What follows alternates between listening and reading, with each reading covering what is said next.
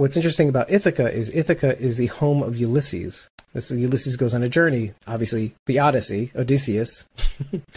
So obviously representative of a journey and the end of Odysseus' journey. So the home of the Odyssey. That's what Ithaca means, the home of the Odyssey. So this has always been the goal. I think the goal of let's pick a city in New York that is the perfect representation of this whole hero's journey that these kids are on. So I thought that was kind of a nice little reference.